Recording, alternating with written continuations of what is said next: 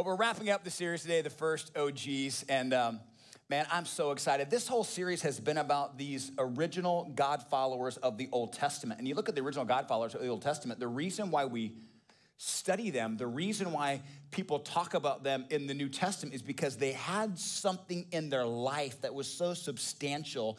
They had something in their life that was just, it was so attractive to other people. We have to go back and study them and find out what it is. If you look at David and Gideon and Abraham and Moses and Noah and Elijah and Elisha, you find that all of these guys had one thing in common, and it was faith. Somebody say faith. Easy to say, hard to live. Can I get a witness? It's easy for us to say to other people, you just should have more faith. But it's a lot tougher for you to live that faith. And faith is believing more in what God says than what you see. Because your situation you're in might look dire. The situation you're in might look bad. The situation that you're in right now might look destructive. But at the end of the day, you got to trust more in the fact that God is with you, even when you can't see him, and trust the fact that he has good intentions for your life. He's got a purpose for you, a plan for you. And it may not be your plan. It may not be your purpose, but it is his. And when you live God's way, it's incredible what he will do. And our whole theme verse for this series has been Hebrews chapter 11. It says this: the fundamental fact of existence is that this trust in God, this faith is the firm foundation. We just sang about it. It's just not great words on a page. It's the life that we live. The truth of the matter is that the firm foundation of our lives is built on the faith we have in Jesus Christ. It's our handle on what we can't see. The act of faith is what distinguished our ancestors, the real OGs, the first OGs, and it set them apart from the crowd. Why? I just got to be honest. Faith is attractive. Y'all ever been around somebody that was a follower of Jesus Christ and there's something about them, you just wanted to be around them more? You didn't really know what it was about them, but you're just like, man, I don't know what's up, but something. I don't know, like, why? Because faith is attractive, man. Like, I just got to be honest with you. When I first met Teresa, some of y'all heard the story, but she was a captain in the Air Force. I was a youth pastor at a church.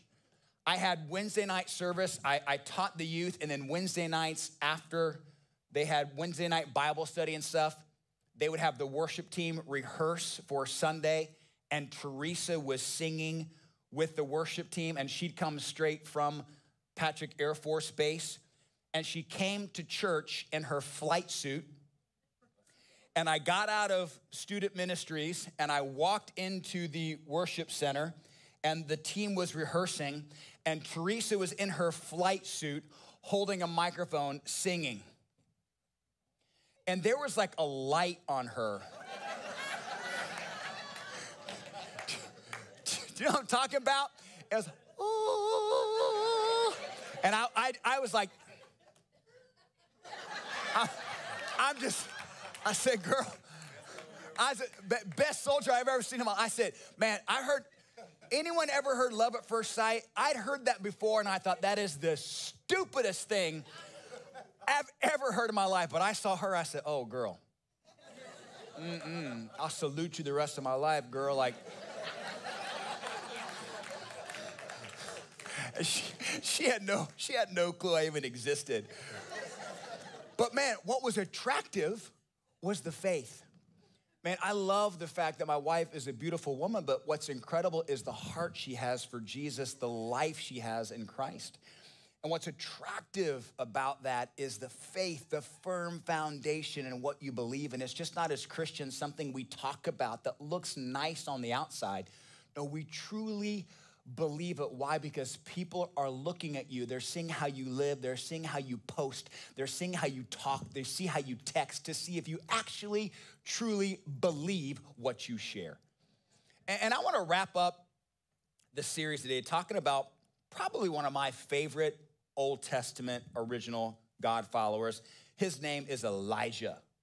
Now, there's Elisha. Don't be confused. Elisha followed Elijah, but this is Elijah. Elijah is one of the, you want to talk about miracles that came out of a prophet of God. Elijah performed some miracles, calling down fire from heaven. I mean, listen, homeboy was such a stud, he didn't even die.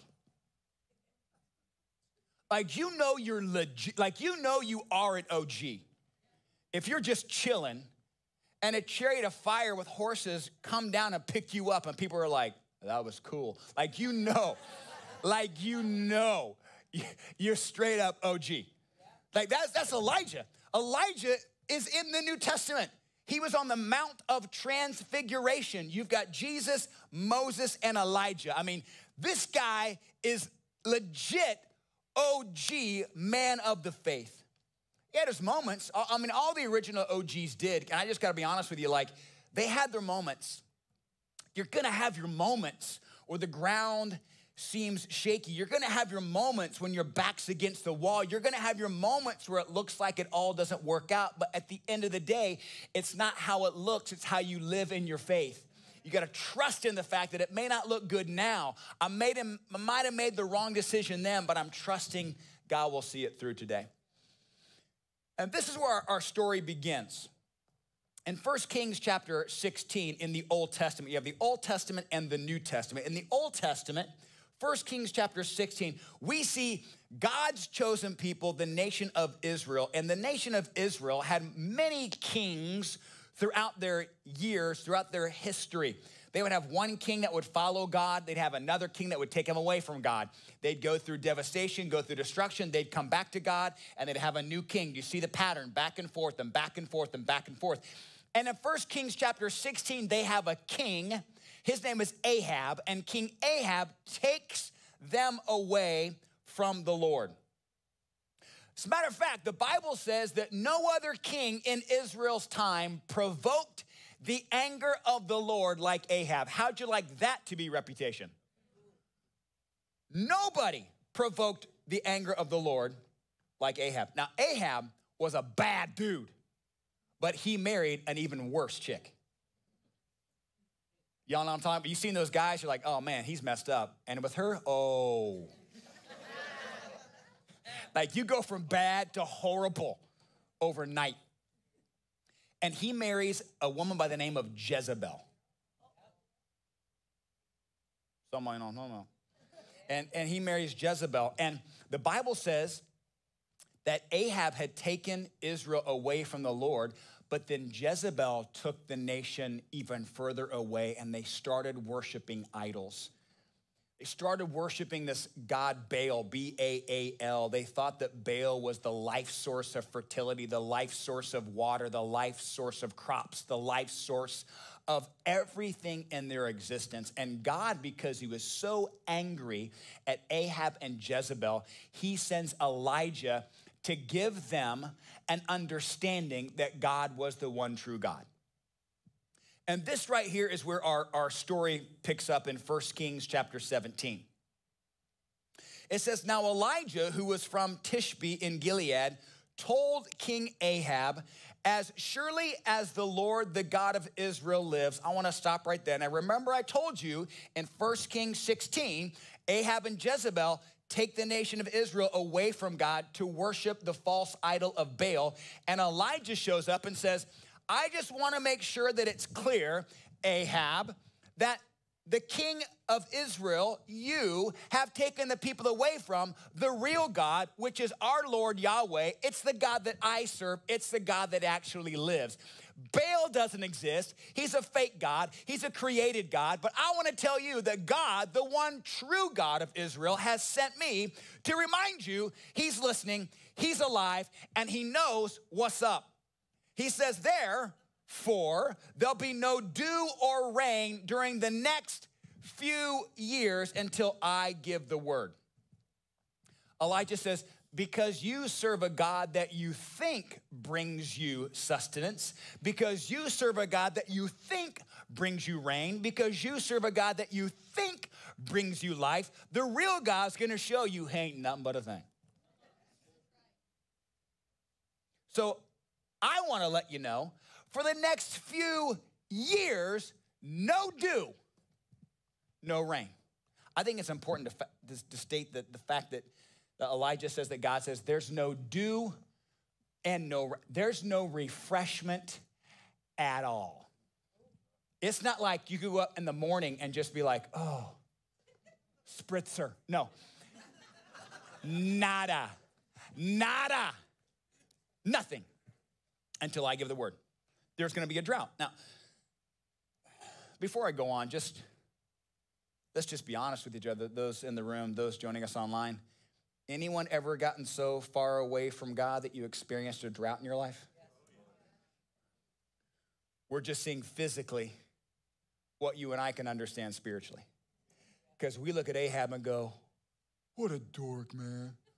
What a jerk, bro. Got so far away from God, took other people so far away from God, they experienced a drought. But y'all, we do it spiritually all the time. Some of us are in the drought right now. We came back to church today to get that refreshment because we've been missing it. Now, the Bible says this. Then the Lord said to Elijah, go to the east and hide by Kerith. Somebody say Kerith. That word Kerith means seasonal. I want you to go hide by the Kerith brook, the seasonal brook. It comes and it goes near where it enters the Jordan River. Drink from the brook and eat what the ravens bring you for. Look what for I have commanded. You see that? What God is saying is no one else has the power to do what I'm about to do. I have commanded them to bring you food. So Elijah did as the Lord told him and camped. Somebody say camped. Camped beside. Shaun, why are you saying that? Because the first time in my life I noticed in the scripture this week that Elijah just didn't come and go as he pleased from the refreshment of God. He camped there. You and I think that we can come and go in the anointing of God. When you know where the anointing of God is, you set up a stinking tent and a cot and you stay there. I'm gonna say it like I want to say it. Can I say it? There is an anointing on our church. There is a blessing of God on our church. And I can say that because it's not arrogant, because it's not me, it's not Teresa, it's not you, it is God. There is an anointing of God on this church. No church in 2.5 years has the it is crazy. To a couple hundred people since we moved come to the church. Salvations every Sunday, almost 1,000 to Easter. The things are a 30,000 square foot building for a church. It doesn't happen. Shaun, is it you? No, I'm not that good. It's all God. And so I talk to people during the week. I say, hey, you should come to Anchor Church. Oh, I live too far away. Really? I live 10 minutes away.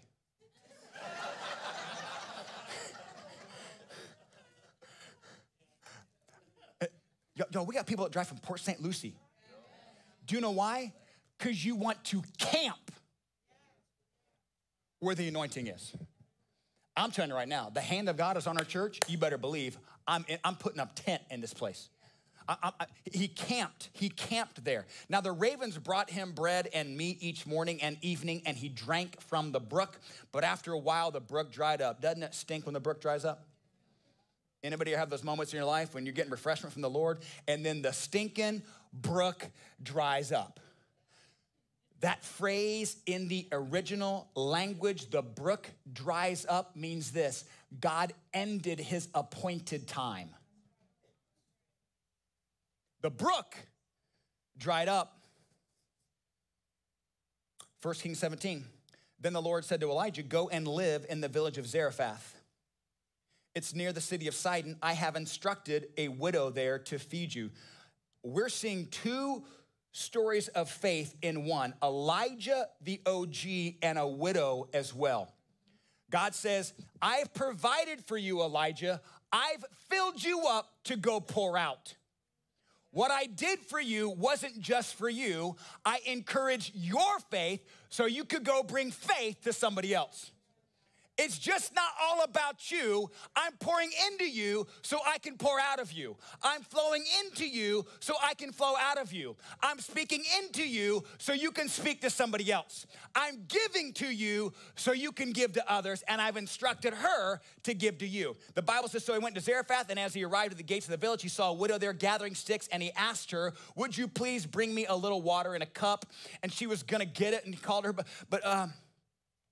but sir, I swear by the Lord, my God, I just have one piece of bread in the house. I have only a handful of flour left in the jar and a little cooking oil in the bottom of the jug, and I was just gathering a few sticks to cook this last meal, and then my son and I were gonna die. Do you understand? The Lord had already spoken to her, and she was out looking for sticks to make a meal for Elijah, even though she knew it'd be my last one. Now that's some faith. But Elijah said to her, don't be afraid. How in the world can you just say that, Elijah? Because I just spent over a year getting fed by a bird.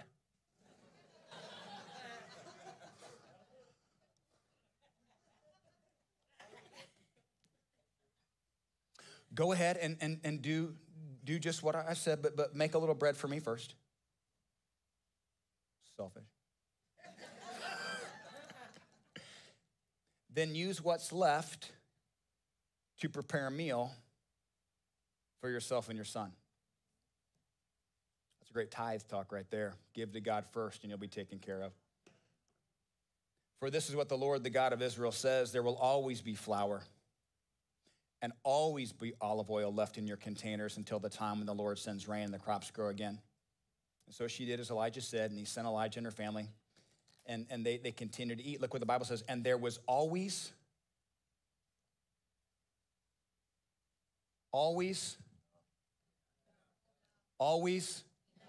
how good is it that you and I serve a God of always? I know it doesn't look like you have a lot right now, but you serve a God who always gives you provision when you need it the most. And it may not look like enough, but it's always enough. We had times in our life when we'd be tithing first and everything, and I had no idea how in the world we paid the bills, and somehow we always had enough. Always enough. Always enough. Always enough. Now I'm gonna tell you about this story. This story is very, very personal to me, and I'm telling you why. I wanted to end with this series story because there have been times in my life when I've gone through ministry transitions and I had no idea why in the world God was putting me through that ministry transition, and my mind would always go back to the story of Elijah where the brook dried up. Because let's be honest, y'all, we love sitting next to the brook where God's delivering us sustenance. We love, but sometimes things just happen and the brook dries up. Anyone ever been in a drought and you felt like you were getting some provision, but then the provision dried up? Just by a show of hands, anyone ever felt like you've been in that drought season and the provision dried up? Can I tell you, it wasn't that the provision dried up. Maybe the brook dried up, but God's provision always stood strong. Because maybe the provision didn't come the way you wanted it to, and so you didn't think it came. It just didn't come the way you thought it would. I want to end today by talking about how you and I can have faith for God's provision. When you're in a drought, when you feel like you're broken, you're hurting. You need healing. You need relationship. You need God's strength. You need forgiveness. You need peace. You're full of anxiety and you feel like you're in a drought. Can I tell you that God is the God of provision, and there will always be enough. Always be enough. How can I have faith for God's provision in the middle of a drought? First of all, let's talk about provision. That is a weird biblical word, isn't it? It's just not like we don't walk around talking like that today. How you doing today, Shaun? Oh, the Lord's provisions are great. It's like we just don't talk about that. Provisions are knowing God will provide when you can't. There was a drought in the land. There's a drought. Understand for a second that how incredible it is that even though Ahab and Jezebel had led the people away from the Lord, everyone experienced the drought. Isn't it amazing that you and I could live in a godless culture and we experience the drought of other people's godlessness? You can be in a drought, but even though you're in the drought, God still provides for his people. Always, always. So how do you have faith in provision? Let me give you some practical steps here. The first is this. You got to recognize when you're in a drought, God's timing is not your timing. Elijah sat by that brook for over a year, lapping water, having birds bring him bread and meat, and just receiving.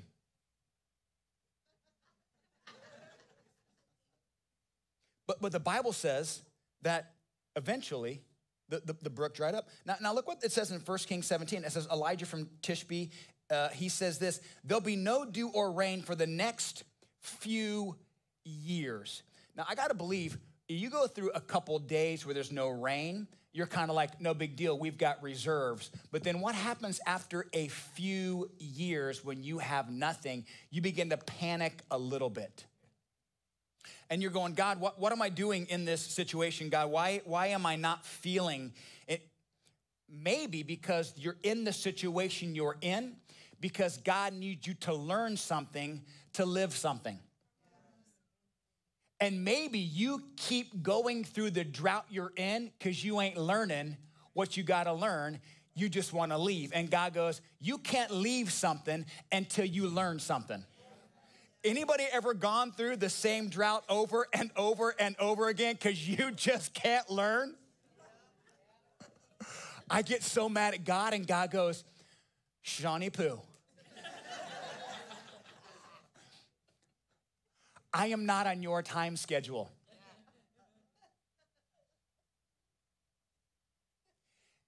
And we would move along a little faster if you just learned your lesson. I remember when I was a kid and I got in trouble, I wanted my dad to spank me and get it over with. I did not want to be grounded. That was too long. I got to remember the punishment. Then we just feel it for 10 seconds and let's move on. God is teaching us something, and maybe you and I continually find ourselves stuck in the same drought because you haven't learned what you're supposed to learn. You just want to leave. You get in such a hurry to just go to what's next. You haven't figured out what you got to learn there to take with you next. Anyone ever leave the house, rushing to the airport, rushing to work, and you get halfway and you think to yourself, did I close the garage door? Teresa the other day texted me, she's like, I don't know if I unplugged the flat iron. I've been worried about it. Anybody ever, you leave in a hurry and you forget to unplug something? God is a God that is not in a hurry. I feel like some of us are in the car going, God, I'm waiting on you. Let's go. Let's go. God goes, I know, you'll be waiting a long time. Because I'm just making sure everything's unplugged. I'm making sure everything's good to go. Before we jump in and go anywhere, there's just some things that you have to learn. And the reason why the drought was happening to begin with is because Ahab and Jezebel had to have a lesson on who God really was.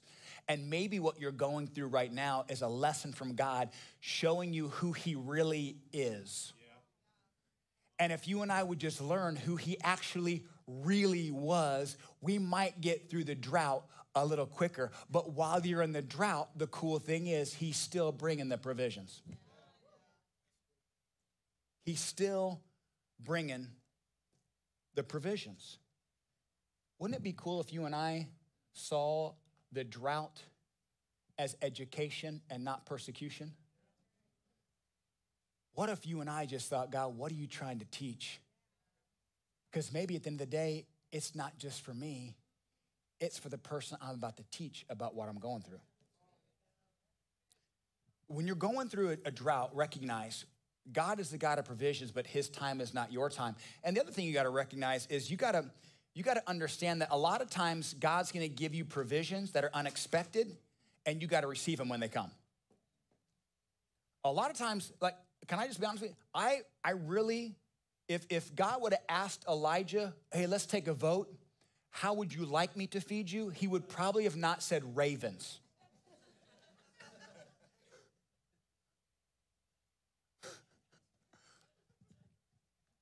Anyone ever been through a drought and somebody teaches you something and it's the least person likely to teach you something?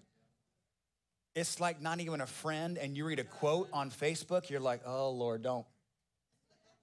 I don't even like them. I don't even like them. Anyone ever heard a worship song in the middle of a drought and that song spoke to you like nothing else? Anyone ever heard a sermon before and it spoke to you like nothing else? God gives you refreshment in unexpected ways. Let me tell you, ravens are nasty. Can I tell you, how cool is it that God says, I have commanded them? Do you know why God says, I have commanded ravens? Because ravens, first of all, are bigger than crows. Ravens are gigantic. Number two, ravens are selfish. Anyone know that? They ain't sharing no food. Ravens are they're so undependable. Remember we talked about Noah last week? You know, Noah sent out a dove. We all know the beautiful picture. The dove comes back with the green thing in the mouth. You know what I'm talking about? The land is dry. We can exit the boat now. You know, the first bird Noah let out was a raven. That joker never came back. Thank you. That thing gone. So undependable, selfish. Do you know that ravens never go back to the same place twice? Do you also know that in Leviticus, God labeled ravens unclean, and Elijah, being a prophet of God, the last thing in the world he would have wanted to ever do is receive food from an unclean bird. And what does God say? I have commanded the thing that you would not want. I have commanded the thing that would not bring. I have commanded. How good is God that he will send someone to bring you refreshment, that he's commanded them to share with you what you need at the most unlikely time for the most unlikely person. Didn't see that coming. God goes, because that was me. Which excites me when I'm going through a drought, because I know if God's providing, I'm looking everywhere. You better believe when I'm going through a drought, the last thing in the world I'm gonna miss is church on a Sunday. You know why?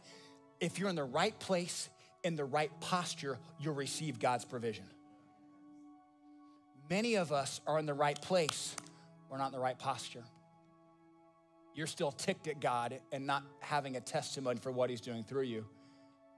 You gotta be in the right place, the right posture to receive God's provision.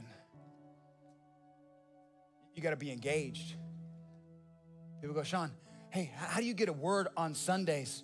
It just come to you? No, you gotta be in the word to get a word, to share a word. You get in it. You get in it and let it flow out of you. You gotta recognize God's gonna give you some unexpected provision when you least see it coming. Here's the third thing.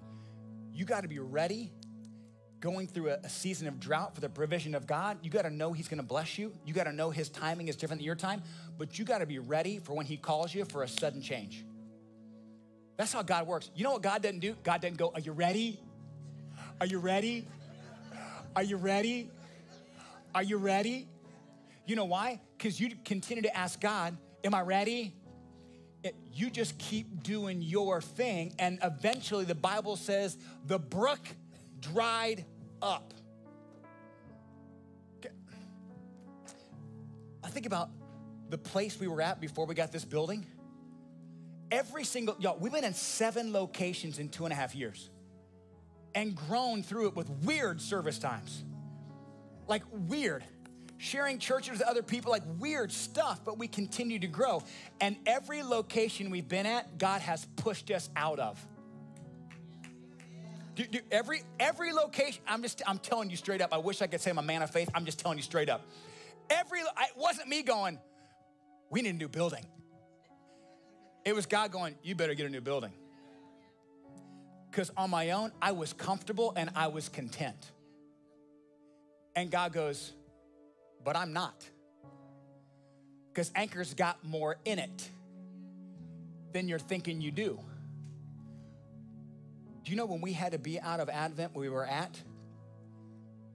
They gave us, it wasn't their fault. We had 3 weeks notice. And I got up in front of you and I was just like, I'm so excited. God has a plan. He's got a place for us. And on the inside, I was like, oh dear God. But just because on the inside I was freaked did not mean I didn't have faith. Because I knew. Did I think it'd be this? But here's the cool thing. Let's say we're not here a year from now. Let's say our lease is up and now here's the thing. People are sending me locations and now I look at them and go, it's too small. Well, but this is a good sized building. It's like, I was talking to Larry this morning, he goes, we find a place, 3 acres. I said, too small. Because God showed us what we can do. Many of you are trying to live like this when God's wanting you to live like this. You got to be ready to move. I remember when my kids were little, and they'd take the training wheels off the bike, and you'd ride with them, and my kids would say this, I'm ready. Let go, Dad, I'm ready. Now, I knew they weren't ready. Just something? But I'm like, okay. And they wipe out. He wasn't ready. I said, yeah, you know. I said, and then they get back on, right? And I go with them. And then they say this, I'm not ready. Because then they knew what happened the last time, so I'm not ready. But I could tell when they got their balance. Because as their dad, I'm just not gonna let them wipe out again. They didn't have confidence in the balance they have because I have confidence in the balance that they have. So I would eventually, I'm not ready, Dad. I'd let them go and they're yelling, I'm not ready. And they're 5 miles away.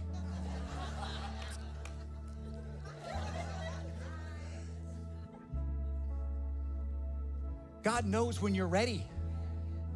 Stop asking if you're ready.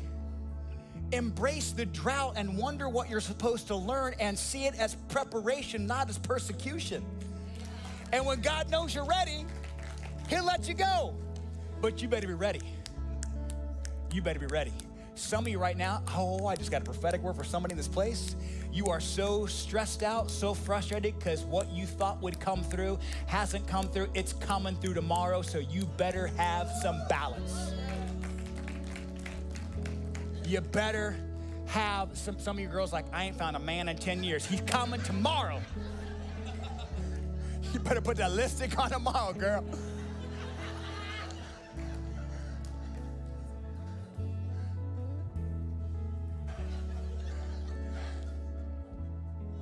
Here's why.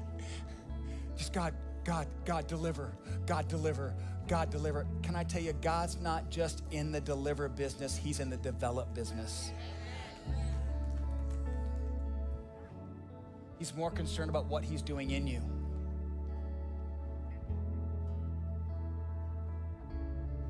And here's the last thing. Understand that the faith lesson God teaches you in the drought will be the faith lesson you teach coming out of it. You're learning right now. Boy, y'all learning something right now to share with somebody in the future, and you're gonna go, let me tell you a story. Why do I go through stuff? God, why you got me going through stuff? Because I need you to teach it in 2 years. God, why'd I go through that loss of a spouse? God, why did I go through the death of a job? Why? Because I need you to share with somebody else who's struggling in a year from now why you went through that. You can either pout or you can preach. It's up to you. You share what you learn. So you know, statistics would say 20 minutes after you leave church today, you'll forget 90% of what I said. That's encouraging. That's why you take notes. You're going through something difficult right now. Take some notes. God, today I saw you do this. God, I saw you do this. Come on, stand your feet. I got so much. Man, the series should have made it 6 months. But God's time is not mine. Let me close with this. You got to have faith for the provision like Elijah did. God will give you the provision. It may not be the way you want it. It may not be the way you think it's coming. It may not be delivered in the time you want it to be delivered, but He's got you. He's got you. He's got you. He's got you. He's got you. You're joining us online. Just put it in the chat. He's got you. He's got you. Stop freaking out. I know it doesn't look positive tomorrow, but He's already in tomorrow. He's got you. Question is not, God, why am I going through this? The question is, God, what are you teaching me in the midst of it? His provision is always perfect. Let me close with this. If you look in the Old Testament, right? We see Ahab, the king of Israel. Now, the Israelites, God's chosen people, were enslaved in Egypt 400 years, and Moses leads them out of slavery, out of Egypt. And the Bible says they're traveling to the promised land. God had a place prepared for them, the promised land. It's incredible. And God has a place. But the Bible says that there's people complaining, always complaining about what they didn't have. God brought them out of slavery. They're like, oh, I wish we were back in it. What? Constant complaining. And so the Bible says that they were a few days away from the promised land, but God made them wander in the desert for 40 years until the complainers died off. And they're in the desert. Ain't no water in the desert. No food. But the provision of God sends quail, the Bible says, at their ankles, and they're just catching them up. Like, where's these quail coming from? I don't.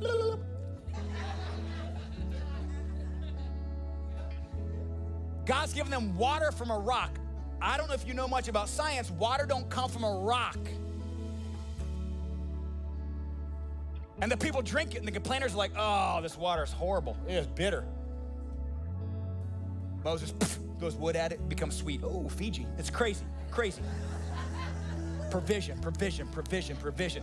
In the places you wouldn't expect it, quail at your feet, water from a rock. Who gets water from a rock? And then the Bible says this, and God every morning sent them manna from heaven. Do you know what manna means? What is this? Manna, the word manna means, what is this? They ain't never seen it before. They woke up in the morning, every single morning, they went out and gathered manna. They couldn't keep it for the next day. God would supply new. He's teaching them every day, I am your provision. Don't hang on to it. Don't hoard it. Give us this day our daily.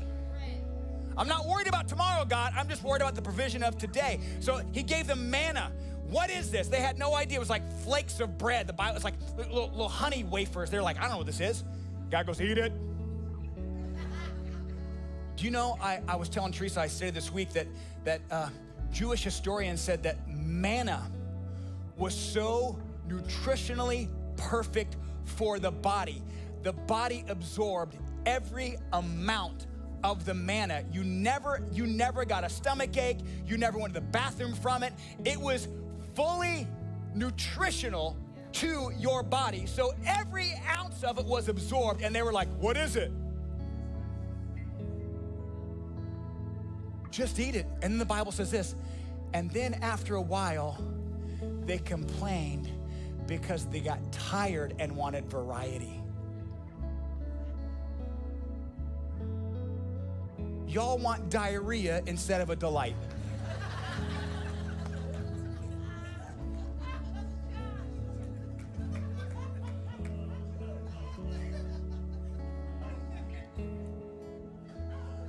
Funny, but don't we do it? Every day.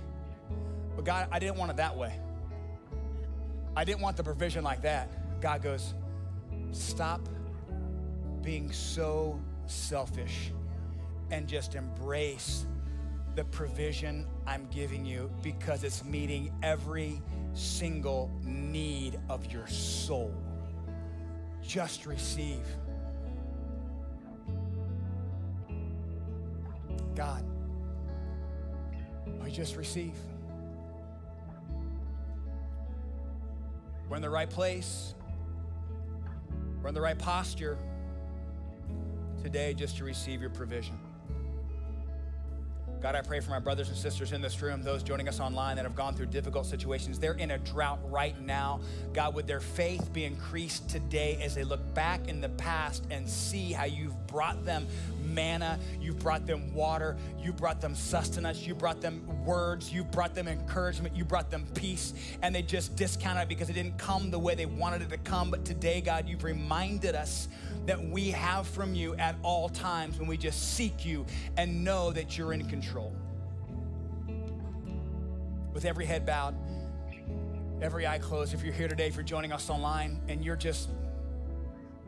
living a life of just pain. And you're living a life of pain because you've been trying to live life your way and you're figuring out it just doesn't work. You know why? Because you got to be in the right place. You're here, the right posture. Your heart's got to be open to receive God's love.